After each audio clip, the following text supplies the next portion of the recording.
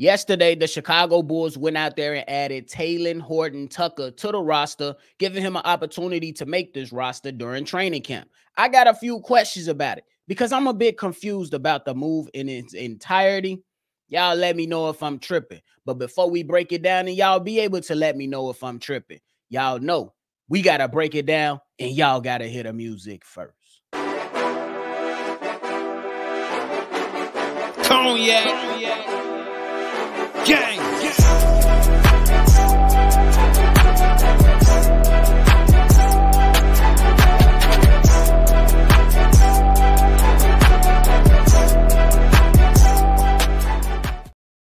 Shy Boys Podcast with the Cognac Boys. I'm Cognac Boy Bobby, and I'm holding it down on today's daily episode. If you're tuned in with me today, hit the like button, subscribe to the channel, and hit that notification bell as well. We are so close to the 7K mark. Make sure you subscribe and you help us get us there so this content continue to be fire, letting you know. But hey, it was first reported by Shams yesterday that the Chicago Bulls went out there and added Taylor Horton Tucker to his roster as a partially guaranteed contract. Me personally, looking at the player, I'm not too mad at the player. I'm not saying he's a terrible player. I'm not saying he's an absolutely great player, but he is a solid role player for a team like the Chicago Bulls and could be something that a lot of other teams find as can be a solid piece. My man has had multiple stops around the NBA right now. Got to play with some superstars over there in Los Angeles, and then I believe he went over there with Utah this past season. But the Chicago Bulls picked him up, and I'm not so mad about it. I'm not even mad at all. I'm just confused about it. Why would you go and add another guard, Chicago Bulls? That's all I want to know. That's all I want to know. Why go out and add another guard to an already complicated situation? Now, when we talk about Taylor Horton Tucker last season, he gave his respective team, the Utah Jazz, 20 minutes per game, 10 points, 2 rebounds, 3 assists, 39% shooting from the field, and 33% shooting from the three-point line. Okay. Not bad for a guy that's playing 20 minutes. That means he's averaging about 2 points every point every 2 minutes, something like that, along the lines. Hey, this is early. We ain't doing a bunch of math, but nonetheless, the problem is why I'm so confused is that there are too many damn guards on this squad. Without Taylor Horton Tucker being listed as somebody that's on the roster early on, the Bulls got 8 guards. You adding this young fella, there's now 9 guards. Now, understand that when we consider everybody that's included, we're looking at guys like Orlat Bitim, who's kind of like at the end of that depth chart right now as it currently stands, who could become a casualty if Taylor Horton Tucker, places himself in good being and can show that he can be a part of a squad and provide the Chicago Bulls something. But then I look at it, I'm like, is that all? Is that all? Because when we're looking at the guards that could potentially play and take up minutes for this team, Zach LaVine ain't going nowhere. Josh Giddey ain't going nowhere. Kobe White ain't going nowhere. And then after that, you start looking. Ayodo Sumo ain't going nowhere. We know that's a fact.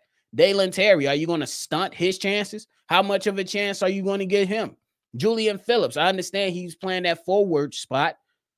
But this is one of the guys that could be one of your guards as well. Come in, but as of right now, they got him playing that. They got him listed as one of the forwards on the squad.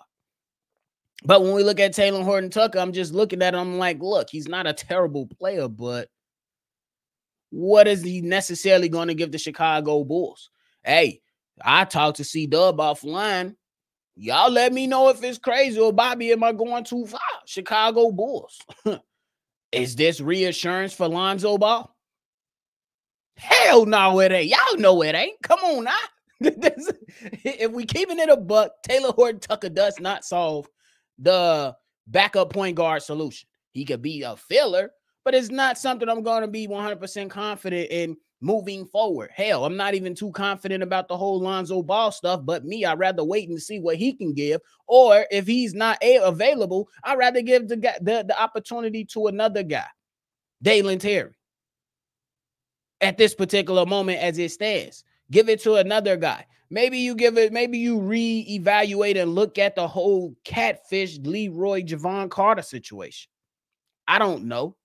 But at the point is that It's just too much going on. Me personally, after the Chicago Bulls went out and got Kenny Lofton, I'm like, okay, cool. There looks like there's trying to be some type of investment in the front court. Why not go out and attack that again will be my question.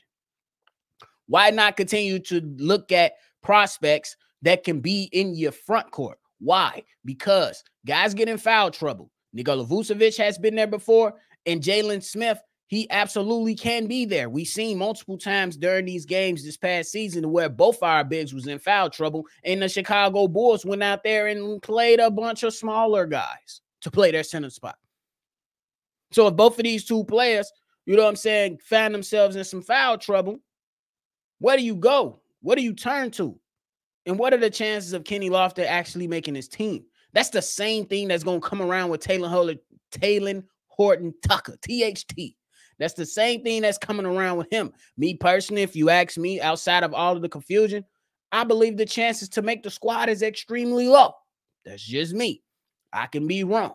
You got other guys that's fighting for this. Chris Duarte. How you want to look at him for one of your guards?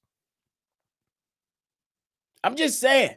That's why it was so confusing to me. You got all this investment going around and all these guys coming in, and it just seemed like it's so much confusion, especially with all these guards that's up in here. And then there's not much certainty when it comes to your front court. With your fourth spot, is it Patrick Williams? Okay, cool. We're going to say it's Patrick Williams. Who backing him up? Is it Montes? Or he playing a three? Is it Torrey Craig? We don't know. That's why it's so damn confusing. Bro, get us some people in here who can actually play the 4 or the 5. Let's look at more players in those roles. Why? Because Nikola Vucevic, he ain't the future. If you gonna go and look at a young, talented player, and I ain't saying THT is not talented, why not look to the investment of your front court? You already invested in your backcourt. You got money going out to Zach LaVine. You picked up Josh Giddey, and he's on the last year of his current deal. You got Kobe White for a steal, but he going to have to get paid years, probably in another year or so. Ayo Dosunmu is still around, and I still got other hope for other guys like Dalen Terry. Then I'm anxious to see what Lonzo Ball could potentially bring to the squad. And I'm not saying Lonzo Ball is a long-term solution because we don't know what the injury is like, but at the same time, why not just say, hey, he's been trending in the right direction. Let's give him a fair shot to make sure that he's good to go. So it could be looked at some type of reassurance. I don't necessarily know. It's just a question that came in my mind. Maybe I could be tripping. I don't know. But for my train of thought is we need more investment in the front court. I understand Julian Phillips is 6'8". He's skinny as hell, though. You need some size in there. How about another 7-footer? How about a legit guy that can play the 4? Is that what the Chicago Bulls are trying to mold Julian Phillips into? I don't know. We ain't seen much of Julian Phillips. And what's the outlook on Dalen Terry? Let us know. Or wait. We just going to have to find out and deal with it, y'all. That's what it really comes down to. And when we looking at all this stuff, you saying, hey, you know what I'm saying? It doesn't really make you feel necessarily that great because if we keeping it a buck, and C-Dub said it to me offline, THT is good enough to make this team. THT is good enough to take minutes from somebody. Not even going to hold you. Not even going to hold you. And I'm all for the sake of competition. I'm all for it. May the best man win. I'm just saying. There's already competition with brewing and within the locker room, and there should be no question on where the other emphasis should be. In the front court. After Jalen Smith, Nikola Vucevic, what else do you have? Patrick Williams is very well capable of playing the 4 within today's NBA, but is Torrey Craig the backup that we believe he can be? Is another question. So I say all in all, the move is not bad. It's just a bit confusing. for the sake of too many guards and me asking where's the investment in the front court.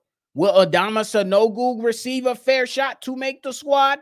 Is that what you're telling me? If that's what you're telling me, then I have no gripes. If Kenny Lofton is within the plans of actually making the team, then I have no gripes. At least when it comes to the investment of the front court. But when it comes to the guards, why so many guards? And the worst thing about it is that the guy's not great from the three-point line. Why do you keep attracting or trying to transform guys who are not proven from the three-point line? 33% from the three last season. That's already a problem or an issue we have with Josh Giddey, who shot 33% from the three-point line. We want to add another one? That's all I'm saying. Where can we be fair?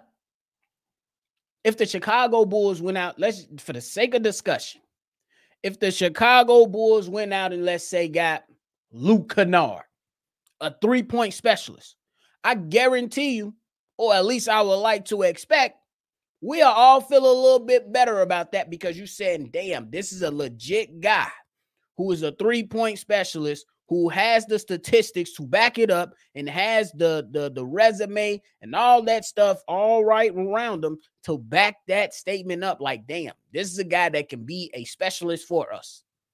THT is another ball handler that can't shoot. That's the problem. You're not trying to change the profile of the squad. So what are we doing?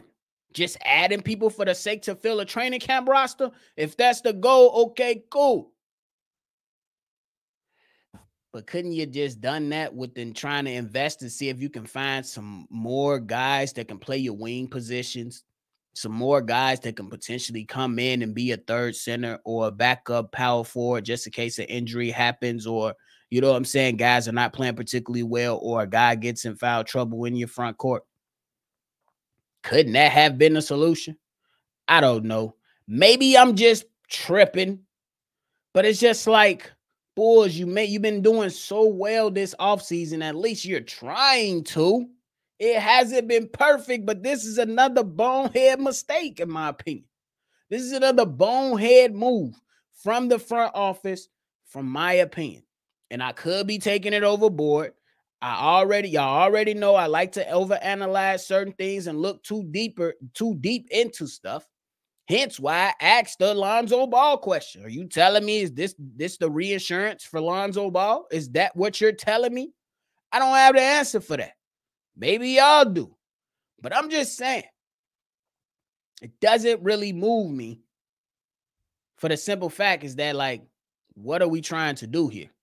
We do have a couple weeks before we get this thing rolling, before we go into training camp and then preseason. But as of right now, as it currently stands, it's just like a head scratcher. It's like, okay, yeah, we got Josh Giddey, but why you ain't getting no picks? Okay, yeah, you helped facilitate a sign and trade for DeMar DeRozan. You just got Chris Duarte in a couple seconds. Okay, fine. Okay, you signed Kenny Lofton Jr. That was solid. Yeah, he talented. Cool.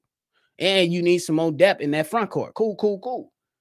But then it comes to the point and you're like, damn, another guard, bro? Another guard? That's the problem. Another guard? Another one. It's already gridlocked, damn near. You talking about Kobe White, Josh Giddey, Ayo Dosunmu, Zach LaVine. Them four ain't going nowhere. So what THT fit in? Because after that, you telling me I got to look at Dalen Terry. I got to look at Lonzo Ball. I got to look at how I'm going to get Chris Duarte, if he's that guy. Javon Carter is still around. Are they going to cut him? Are they going to cut Catfish? Are they going to cut Javon Carter? We don't know. That's why it's a bit confusing for me. I'm not mad at the move. It's just a bit confusing. Let me know if y'all understand my gripes and my complaints. Or am I just complaining for the sake of complaining? Let me know. If you disagree, let me know. We can chop it up down below. But that is it for me today, ladies and gentlemen, because I don't understand what the Bulls are doing. Yeah. What does this mean for Orlak Bateem? What does it mean for guys like Javon Carter, Chris Duarte, hell, Torrey Craig? What does it mean for these guys? What does it mean for Dalen Terry? We shall see. But that is it for me today, ladies and gentlemen. Thank y'all so much for tuning in and listening to me complain. At least bro, y'all got to at least let me know if it's a valid point. Can we keep it up? At least let me know if it's valid. Because the validity behind it is like, where he gonna play? Or is it just a body to fill training camp? Let me know. But make sure you subscribe here before you go. If you want to call in and be a part of our mailbag episode that takes place this weekend, call in and leave your take. 773-242-9219 is the number. Thank y'all so much. Make sure you always see red, and you already know. I'm going to catch y'all on the next one for sure. Cognac. Gang.